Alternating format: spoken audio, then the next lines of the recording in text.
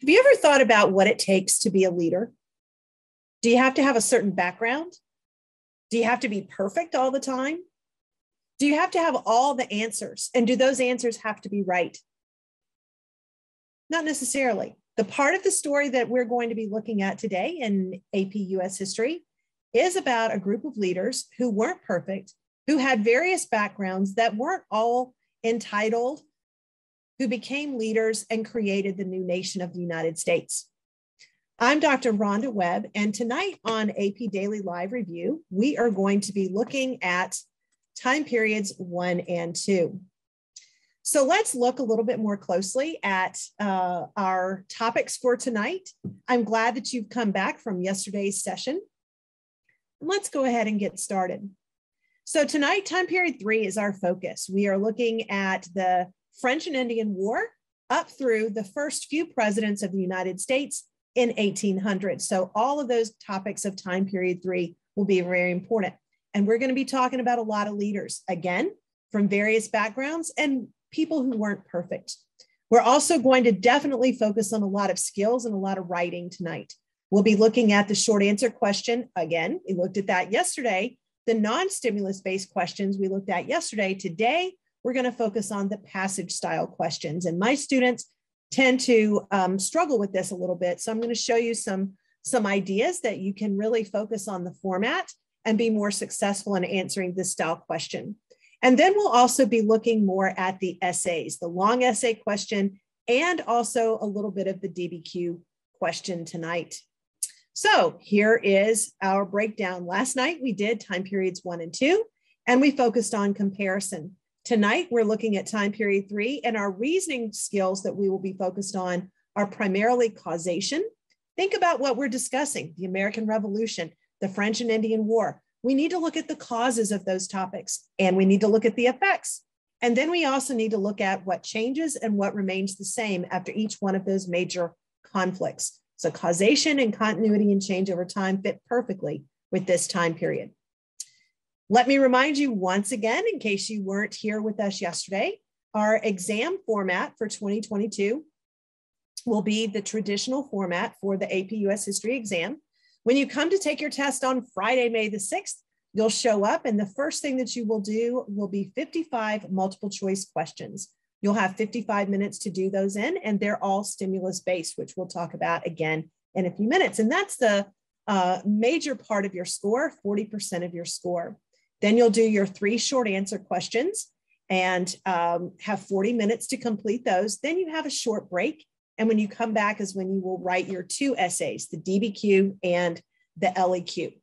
So let's start looking tonight at a little bit of this content from time period 3. And as I mentioned yesterday, when you are reviewing through these sessions with the AP Daily Live Review, we're not going into all of the details and the specifics of all of the content in time period 3.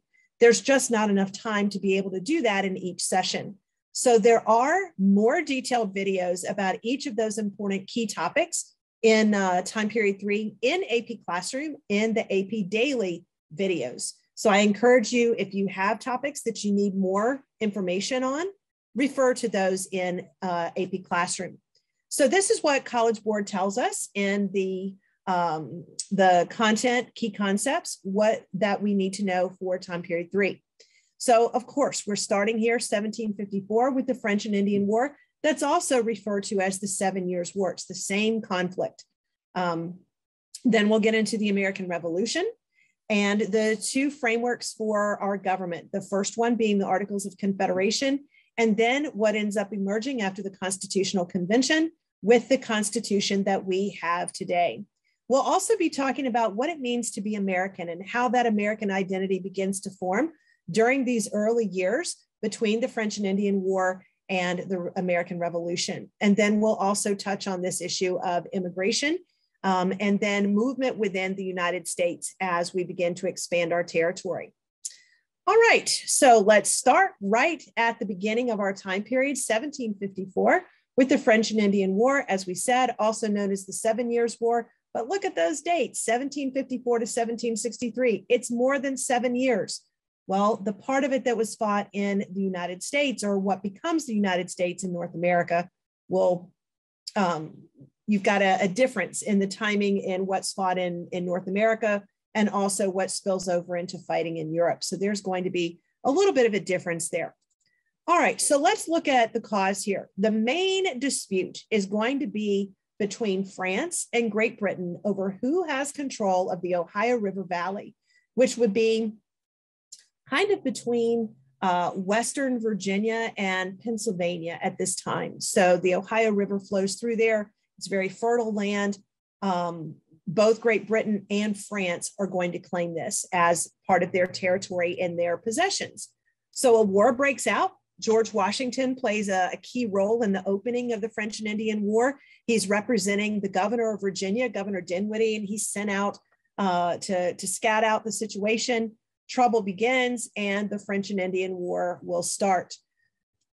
The outcome of this is going to lead us to the Treaty of Paris. Okay, so the British ultimately win the war, and the Treaty of Paris, 1763, keep that in mind because there will be two treaties of Paris that we'll talk about today, have some very clear ramifications for the territory in North America. Basically, France is gone. They lose New France, and all of this territory that had previously belonged to France is now in the possession of Great Britain.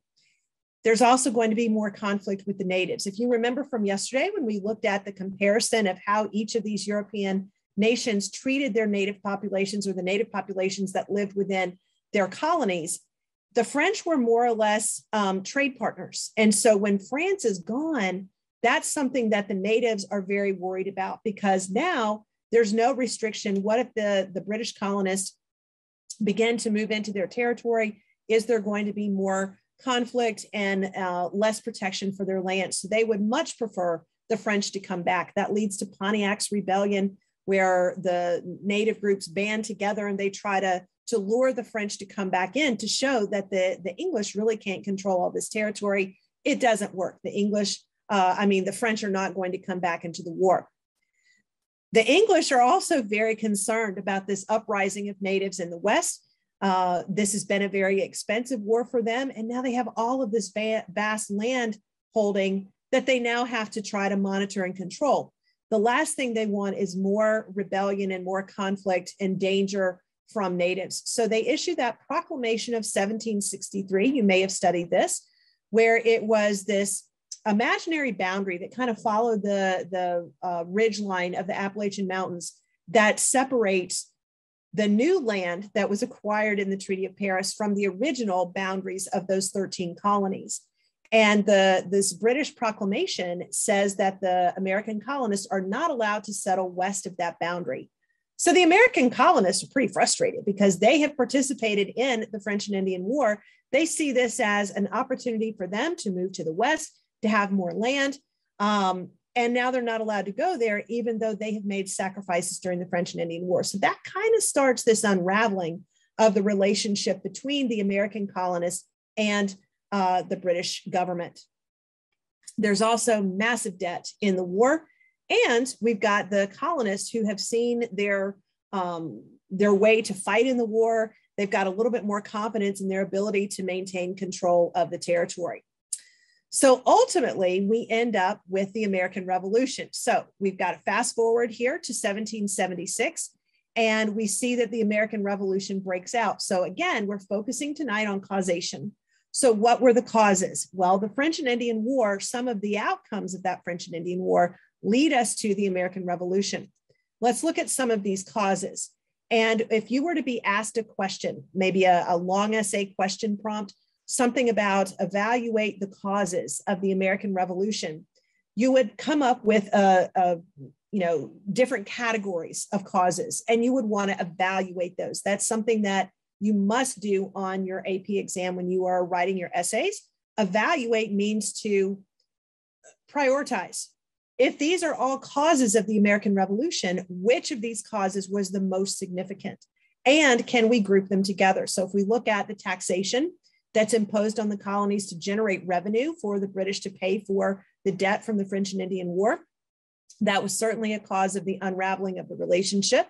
The end of salutary neglect, that was the policy where the British basically allowed the colonists to govern themselves within their colony, have a local government, as long as they were providing those economic resources that they needed. That goes back to mercantilism that we talked about yesterday. Well, that's all over with. So after the French and Indian War, there's going to be more strict oversight of the colonies by the British government. And so that's not going to sit very well with the colonists either, who are very accustomed to governing themselves. And then we have this idea of virtual representation, when you may have heard before this idea of no taxation without representation. And the colonists were clamoring for representation in the parliament, of which they had none. And the British response to that was, well, you have virtual representation, meaning that all of the members of parliament represented every British subject in the world, regardless of where they lived. Most of those parliament members have never been to North America, so they don't necessarily understand the needs that the colonists would need to have addressed by legislation in parliament. We've also got those Enlightenment ideas from the new Enlightenment philosophers and political philosophers who are beginning to write about new ideas with government. It's not simply going to be a monarchy that everyone's going to accept as the traditional form of government. There may be some new approaches to government that are out there. And then the growing American identity. They begin to view themselves not as much as British subjects as they view themselves as Americans, something different. And that's new because many of the colonists from the initial foundings beginning in 1607 with Jamestown up to this point in the 1760s and 1770s were very much a part of British society, British culture. They didn't view themselves as anything different. That changes here as we get closer to the American Revolution. And then certainly violence that begins to escalate. We're going to see some key violent acts, the Boston Massacre, where you see colonists who are killed by the British soldiers who are occupying Boston. All of these things taken together lead us down this path to the American Revolution. So can we make some categories here? If we think back to that pretend question about the causes of the American Revolution, well, we could group these together, I think. These would certainly be British policies that are beginning to change and be forced on the colonists. I think we could group these together, which is about a different mindset, new ideas that are prompting the colonists to begin to think about rebellion. And then certainly violence would be a category of its own. And then you would want to bring about some evidence to prove that. So then we fight the American Revolution, and then we have the effects of the revolution here. We've got more territory, so that all will be open to American expansion into beyond that proclamation line. And again, what's going to happen with the relationship with natives? Other revolutions will be inspired. We certainly know that the French Revolution will follow on the heels of the American Revolution. The changing role of women. Women participated in helping with those boycotts with the Daughters of Liberty, trying to come up with alternative goods rather than buying British goods.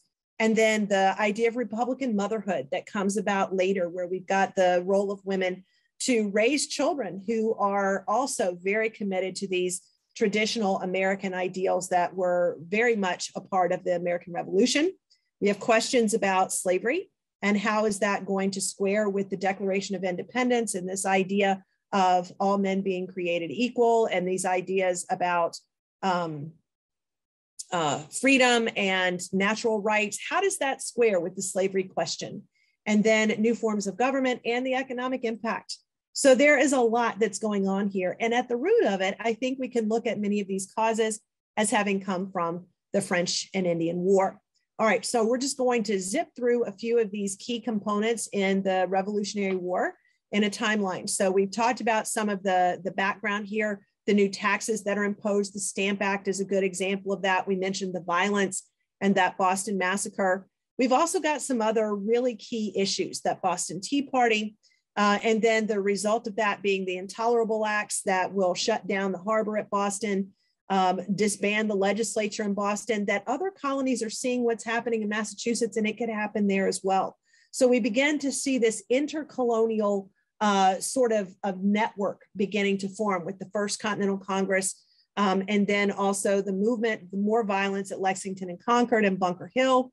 We also have some of the writing that comes in, Common Sense by Thomas Paine, that's also going to borrow some of those Enlightenment ideas. And then the pivotal moment that Declaration of Independence that absolutely is squaring with the ideas of the Enlightenment. John Locke's idea of the social contract, where you've got this connection between a government and the people being governed, and they're in a contract, and both have rights and both have responsibility. The government to protect the people and the people to follow the rules of the government. And if either side breaks a contract, then that contract is void, which is what they're writing about in the Declaration of Independence.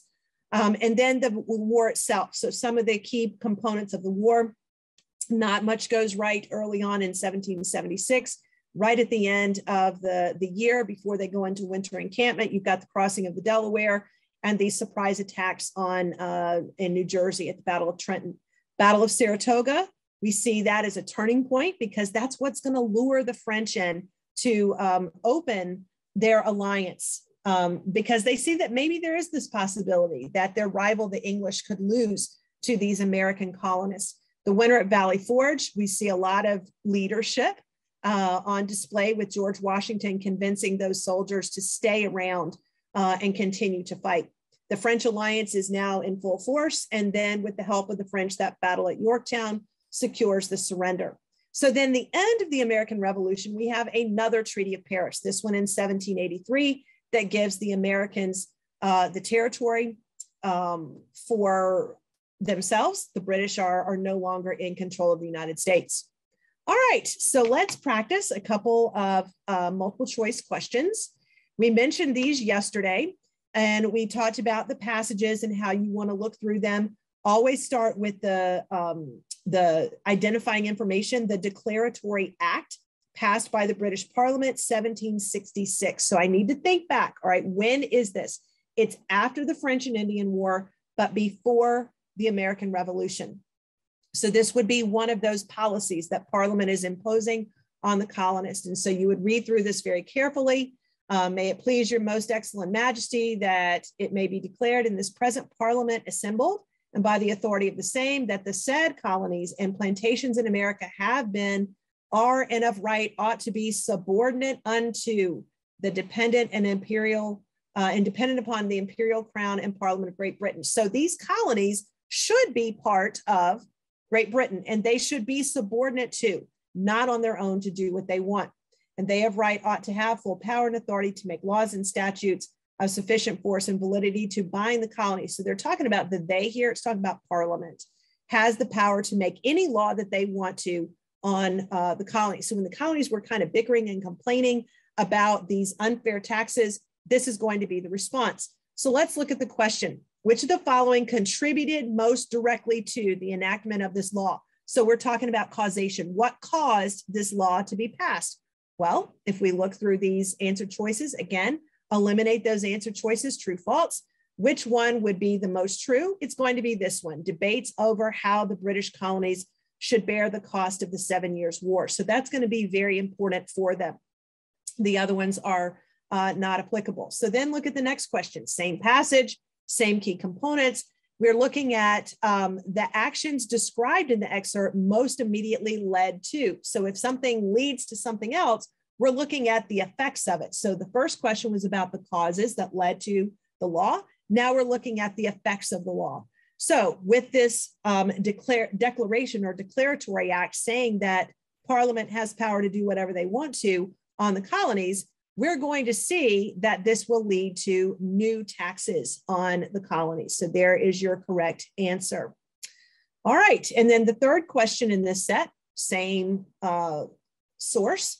And then we're looking now, which of the following was the American colonists' immediate response to the attempt? So how did this end up playing out for the colonists? Well, they don't just roll over and take it. What ends up happening is we begin to see more boycotts and more action where the colonists coordinate and work together to try to protest. They still don't necessarily want to break away and not be British anymore. They're not declaring independence. They just want it their way. All right, so let's practice now with an SAQ. So we mentioned yesterday that we want to look at these different types of SAQs. And so again, you'll remember you've got 3 questions that you answer, has to fit in the box, and you get 1 point for each task within the question. So part A, B, and C is each worth 1 point. We're looking today at the secondary source passages. Typically, this is the way the passage questions are going to be structured. They're going to have two historians talking about the same topic, but having different opinions about it. And so they usually are oftentimes, I'm not going to say they will, I'm saying that this has been typical in the past few years, that you would be asked to identify the difference between the two authors' opinions. And then you would want to, in parts B and C, they're asking you to provide an example that would prove each author's claim. So here's how you want to structure this. You want to have in this first part where they're asking you to identify the difference between each author, you are not allowed to quote. Do not quote from these passages. You have to put it in your own words and identify the broad difference. What is the issue around which they disagree? And then your evidence is to summarize author A in your own words, no quoting, and summarize author B in your own words, no quoting. All right, so let's look at a sample of this. I've got a sample answer and a sample question for you. Okay, so if we look at this sample answer or sample question, this was taken from AP Classroom. This is yet again another released exam question from the past. So we have these two historians, Gary Nash and Pauline Mayer, who are talking about the revolution in some way. So I want us to look more closely at what each has to say, and we're going to mark up. So as we're reading, I like to try to mark some things that stand out to me. Although, and so he's a historian writing about the urban crucible, 1986. Although 18th century America, so that's going to be in the 1700s, was predominantly a rural agricultural society, its seaboard commercial cities were the cutting edge of economic, social, and political change. So this is telling me that the cities are important. In America, it was in the colonial cities. All right. So again, he's talking about the cities, that the transition first occurred from a barter economy to a commercial one. The cities predicted the future. Urban people at a certain point in the pre-industrial era upset the equilibrium of an older system of social regulation and turned the seaport towns into crucibles of revolutionary agitation. So he's essentially saying that the source of the revolution is the cities, right? So the cities are the source of revolution. That's what I get out of this passage in my own words. Now let's look what author B has to say. The colonist attitudes towards civil uprising were part of a broader Anglo-American political tradition. All right, so we're saying this attitude towards uprising. So that could be talking about the revolution. It was really part of a tradition. In the course of the 18th century, colonists became increasingly interested in the ideas of 17th century English revolutionaries and the later writers who carried on and developed this tradition. So we're saying that these ideas actually formed in Europe from other writers as the source of their ideas. By the 1760s, this tradition provided a strong unifying element between the colonists North and South. It offered to a corpus of ideas about public authority and popular political responsibility that shaped the American Revolutionary movement. Spokesmen for this English revolutionary tradition were distinguished in the 18th century above all by their outspoken defense of the people's right to rise up against their rulers. So these ideas about revolution were being written about much earlier in Europe.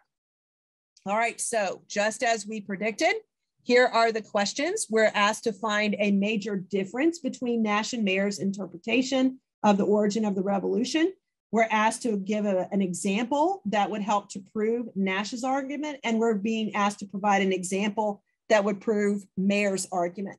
So let's look at what those would include. So here is my sample.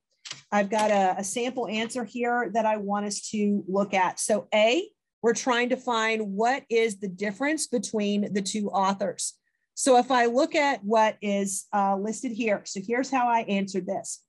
I've got to put it in my own words. Nash and Mayer differ in their opinion about where ideas about revolution in the British colonies began? Where did those ideas begin? That's where they are differing in their opinion. So then I need to say how they differ. Nash believes that revolutionary ideas emerged from the colonial seaport towns as their developing economy encouraged independence. They don't want to be part of this mercantilism, colonial economy anymore. They want to make their own money. In contrast, Mayer believes that European ideas from the Enlightenment found their way into the American colonies and sparked independent thought. Have I quoted at all from either author? I have not.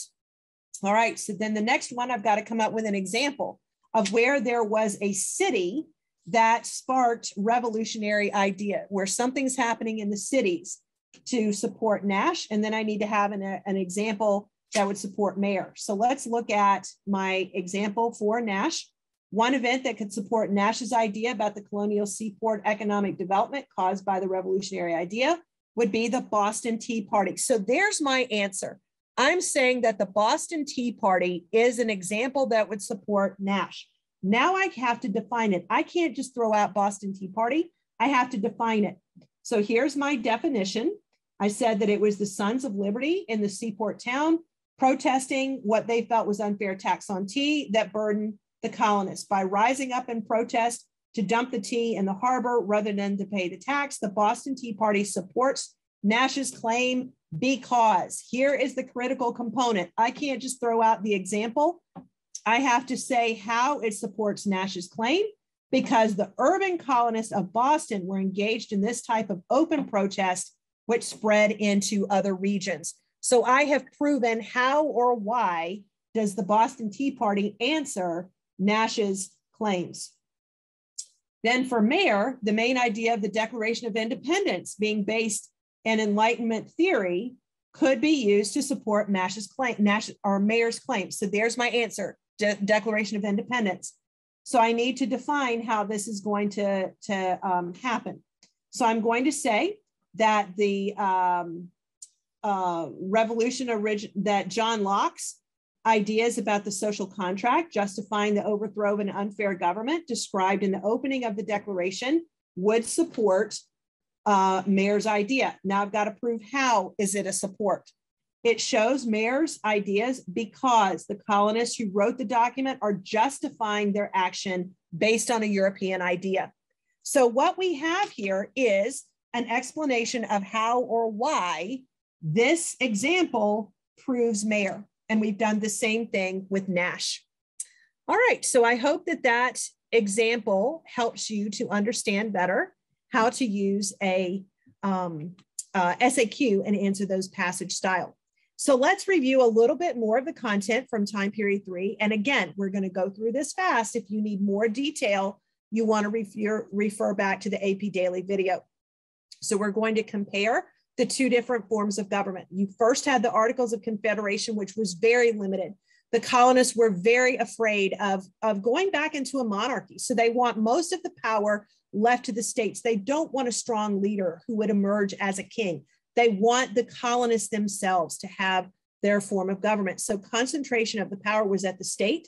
Later on, when we get the new constitution, after events such as the Shays Rebellion and some of the other instances that show that this limited form of government under the Articles is not the most efficient form of government, we have the new constitution that's ratified in 1788.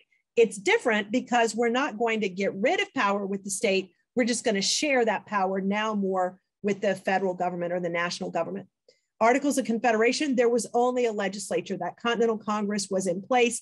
Each state had their own representation. They voted.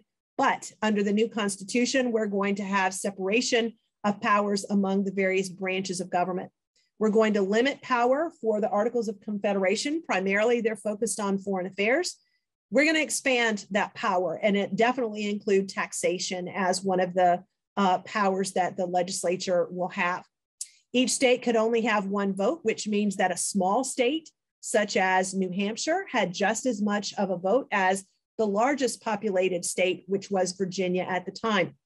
That changes, and we have a bicameral form of government for representation under the Constitution. And then the way we amend it is also going to be a little bit easier under the Constitution. Also, some of our early presidents, we want to look at George Washington, John Adams here in this early period.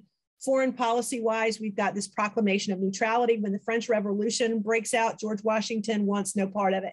He believes as a new nation, we have no business fighting in this war in Europe. And then John Adams, also a Federalist or has Federalist leaning ideas. George Washington didn't believe in political parties, but he was more in tune with those Federalist ideas that emerge as a political party.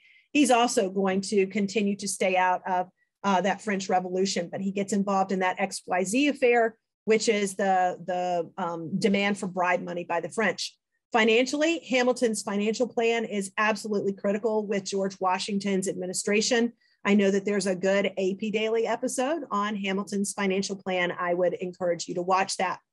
And then John Adams continues much of this same effort for the Bank of the United States and this federal control of the economy.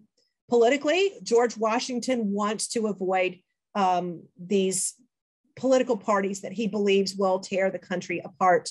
So he opposes those and tries to encourage people in his farewell address to stay out of those political parties, that if you get so consumed with what your party wants, you lose sight of what's best for the nation. John Adams takes things a step further and he tries to shut down his opposing political party, the Democratic Republicans, by putting in the Alien and Sedition Acts, which will monitor and regulate information that's being published that could challenge government policies. And so that is going to come under great scrutiny as there is a certain obvious challenge here to this idea of the First Amendment rights that come with that new Constitution. And then some other important events you want to think about, all the precedents that George Washington set, stepping down after 2 terms as in office. He could have run for more. There was no regulation that he had to step away. And then also conflict with natives in the Western Confederacy with the Battle of Fallen Timbers. And then certainly the Democratic Republican opposition and this growing division between those political parties. All right, so now let's practice and look a little bit more closely at the essay part of the exam. So the second part of the exam will be the essay. As we said before, it's going to be after the break, and you can see that you've got 1 block of time to write those 2 essays. So if we look at the rubric, okay, they're similar in some ways. The first introductory paragraph should have your contextualization, which is the backstory. What is the background that leads us to this topic or this issue in the essay? And then your thesis statement. How are you answering the question? What argument are you building? That's going to be important. You need to make sure that when you write either of these essays, that your argument is the star of the essay. You don't want the documents of a DBQ to be the star. You want your argument to be the star, and the documents become the evidence that prove that your argument is right. All right, so that's all going to be laid out in the thesis. You've got your evidence, and here's where we see some similarities. So these documents in the DBQ, you've got 7 documents that you have to describe. You get credit for describing 3 of them accurately. And then you've got to support your argument. How or why does that document or that evidence prove your claim? You're doing the same thing over here. You're just providing the evidence in the long essay question. You don't have a document that gives you the evidence itself, but you also have to explain how or why does it prove my argument from my thesis. And then you have outside information here in the DBQ, which was essentially the same thing as the evidence that you're providing in the LEQ.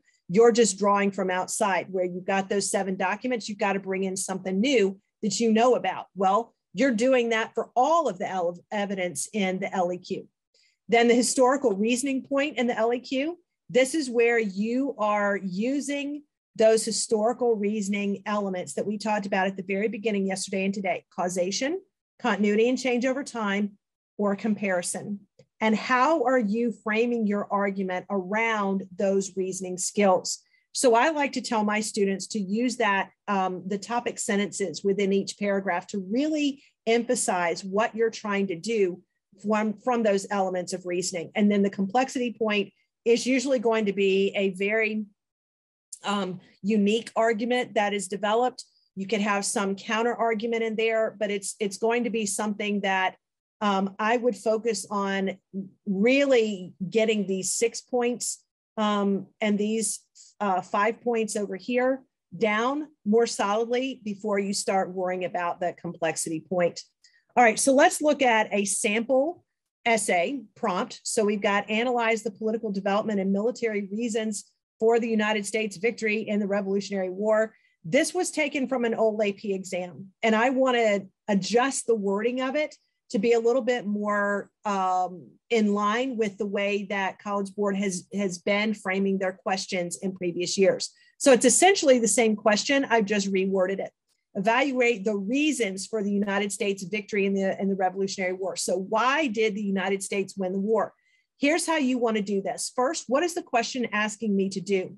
So if we're talking about the reasons for something happening, wouldn't that be a cause? What causes the United States to win the war?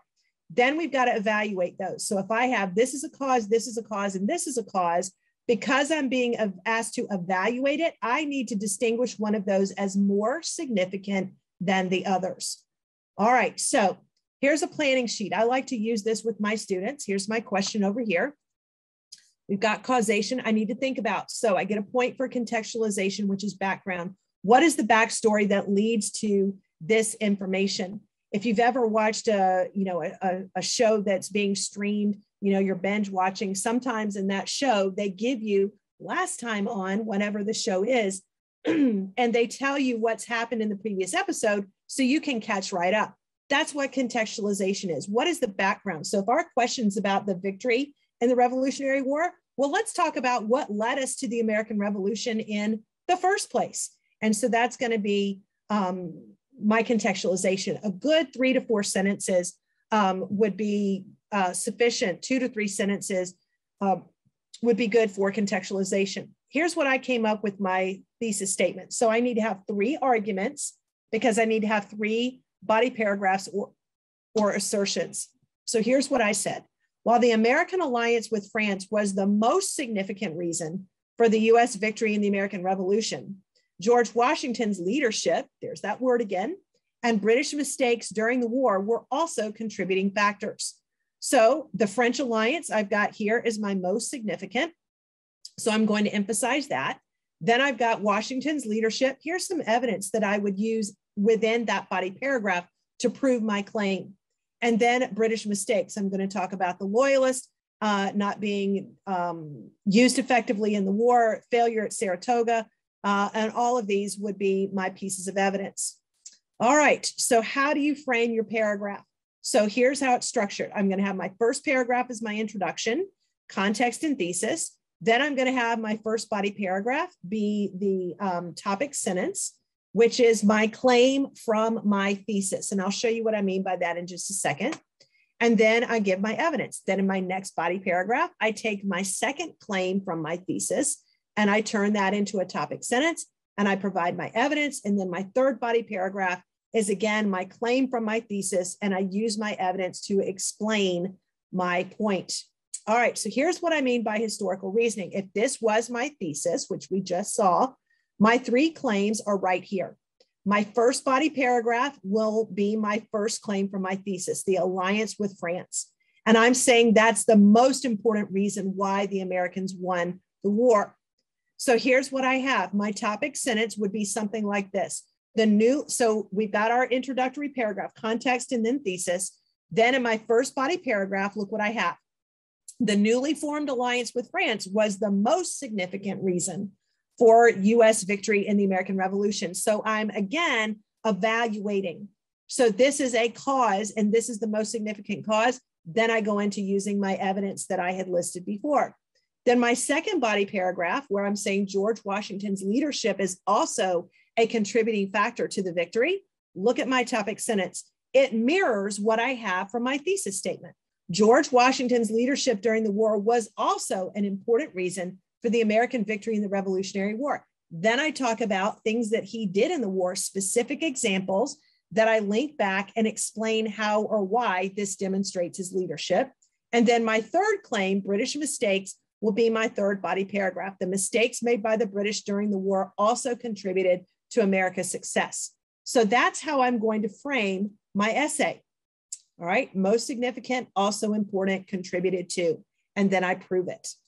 All right, so how many points would I get for this essay? I'm going to get 5 points. I've got context and thesis. I've got good evidence. I have support of an argument in my thesis claims, and by explaining how that evidence proves my thesis claim. And then I've got historical reasoning that I use in the topic sentences. So I would give this essay a 5, which is an excellent score. All right, now we're not going to get into a full DBQ tonight and look at all of these factors, but I want to just show you how you could turn this in to a DBQ. I made this up. This is not a real College Board DBQ. I totally made this up. I totally pulled together some documents that I think fit together in a certain way. Let me show you how you would plan this. Now we're going to look at how you use these pieces of evidence in a body paragraph. That's what we're doing tomorrow. So come back tomorrow and we'll talk more about it. But look at this question that I made up. Evaluate the extent to which the victory in the American Revolution changed American society during the time period. So the first thing I want to do, break down the question. What is it asking me to do? Which of these types of historical reasoning am I being asked to use in framing my argument? Well, we're looking at what changes in American society after the Revolutionary War. So this would be continuity and change over time. So what I need to consider when I look at the documents is what has changed and what has remained the same during that time period. Okay, so again, if they give you a time period, you've got to be very careful. Keep your answer within the time frame, 1776. So we can start with the Declaration of Independence. We can use common sense in there because it came out in 1776, and then up through 1810, which would be before the War of 1812, but it would also be after we've already elected Thomas Jefferson as president. Okay, so here's how we would frame this. So these are the 7 documents that I brought together. They're real documents, but they're just not a real DBQ. I made this up. So let's look at what they're asking here. So we have Representative Richard Henry Lee writing a letter to his brother, Francis Lee, regarding the opening of the land beyond the Ohio River for settlement in July of 1787. So if you were with me yesterday, we talked a little bit about sourcing. As I go through and I look at these documents, I kind of make a jot list of what each one is saying. What's the general idea? And I've kind of shown you what I would do here. You would actually have a full segment of the letter that you're reading, but I make a jot list because when I do this in my test booklet or on a scratch sheet of paper, when my students are doing this in class, when I see them listed out like this, it's going to be easier for me to group the documents to figure out what my argument will be. So if I'm reading this, I'm going to say, oh, Ohio River Valley settlement, that's going to be the Northwest Territory. And so this is something about movement into the Northwest Territory. Mercy Otis Warren, she was a brilliant writer during the colonial period. And she wrote this essay really under a pseudonym, the Columbia Patriot, in April of 1788. And that date should kind of go off in my head, because that's where we're getting into the ratification debates of the new Constitution. And what this document would be about, if you were to read it, she's talking about that there is a lack of protection of rights there. And we know that she's also referencing and talking about that women should have more rights and be included in the discussion here of rights in this new form of government. And then we have George Washington's farewell address. We know that he warns against political parties. He warns against joining in alliances in Europe. And then we have Judith Sargent Murray. She was a woman who was also very, very much in favor of education for women. And so we have an essay from her on the equality of the sexes. Then Jonathan Edwards, we saw him yesterday in Sinners in the Hands of an Angry God. So we know that he's tied to the Great Awakening. But look what he's preaching about in this particular sermon in 1791. So it's much later than the one that we looked at yesterday. But he's talking about the slave trade, and he's talking about the injustice of slavery. And then we have a political cartoon, and it's called the Congressional Pugilist. And that word, good SAT word, by the way, pugilist means a boxer. And so you have these people being shown in the new House of Representatives. Notice it's 1798, so we've already got that new government formed. And they're actually fighting one another, and it's about these political debates. And then Thomas Jefferson wrote a letter to Meriwether Lewis, and that's going to be the Lewis and Clark expedition. We'll talk a little bit more about that tomorrow as well, but he's giving him those instructions for the journey. All right, so here's how we would want to group this. Our question, if we go back to the question, was asking us evaluate the extent to which the victory in the American Revolution changed American society. So can we automatically find documents that fit together in some way? Well, when I look at this, the first that thing that I always tell my students is that these documents are usually going to fit together. 2 fit together, 2 fit together, and 3 are going to fit together. That's usually the breakdown. And one of the documents can oftentimes fit in a couple of different categories. So when I do this, I'm going to say, all right, Meriwether Lewis and the Lewis and Clark expedition and this idea of the Ohio River Valley, that's talking about expansion and movement and migration of populations in other directions. So those 2 fit together. Can I find 2 more that fit together in some way? Well, we've got George Washington very clearly talking about political parties and warning against them. And then we see it playing out with this fight in the Congress and the political cartoon. Those fit together.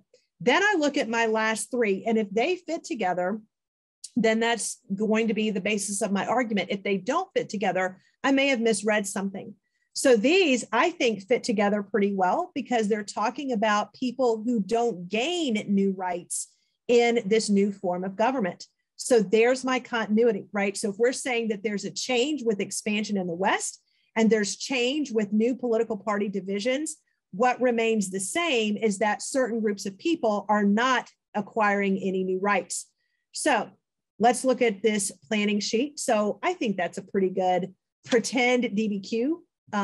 College Board might want to borrow that from me. But anyway, I digress. So let's look at how we plan this out. Continuity and change over time. We want to start with our contextualization. What's the backstory? Well, if this is talking about the victory in the American Revolution, I'd probably talk about the same thing that I talked about in the LEQ, which is the background. What led us to the American Revolution in the first place? Here's my thesis statement. And my thesis statement comes from how I've grouped the evidence. The documents are my evidence. Whereas in the LEQ, I had to create my own evidence. So here's what I came up with. Although society changed after the American Revolution through the settlement of the new territory in the West and the emergence of political parties, previously oppressed groups of Americans continued to experience limited rights even under the new system of government. So there's my claim. Western settlement, I grouped together documents 1 and 7. That will become the evidence in my body paragraph that I have to explain how or why does this show a change? How is this different from prior to the American Revolution? Then the emergence of political parties. New political parties have formed, and we've got documents 3 and 6 that will support that. And I'm going to explain again how or why. I don't just let the documents star in my essay. They are not, all of this description. I need to build an argument. I need to prove that I am right about this. And then my continuity is that there are limited rights for oppressed groups that have continued. That existed before the American Revolution, and it continues afterwards. All right, then we need to pull in that outside evidence. Remember that point from the rubric? So within each of these body paragraphs, could I come up with an additional piece of information that was not part of a document? I like to tell my students, if you could add a document, what would that document be about? So if I'm looking at this, one of the areas where I think that we could add a document with this idea of the political parties and the struggles, let's bring in something about the Alien and Sedition Acts. That would certainly show a change in how those political parties are influencing society. And then we could also bring about the Battle of Fallen Timbers. With this Western settlement, conflict with natives arises, and that's going to bring us into the Battle of Fallen Timbers. All right, so we have done a lot tonight for sure. We've looked at 2 different essays. We've looked at a short answer question, and we've also looked at a lot of content. So this is, it's been a fast evening. We've got more detailed content as well. If you are needing that, looking at the AP Daily review videos. And then we have, again, focused on those rubrics. And we've also talked a lot about causation and continuity and change over time. So tomorrow's episode, we will be looking at time periods 4 and 5. And Hold on tight because there is a lot of information that will be in this. We will start with Thomas Jefferson and we will go all the way up through Reconstruction content-wise. We're also going to take the DBQ and the LEQ, new prompts, but we're going to focus not as much on the planning of the document, but actually how you use that evidence. How do you prove your claim is correct? And we'll have a little bit more multiple choice practice. So until next time, keep reading and go make history.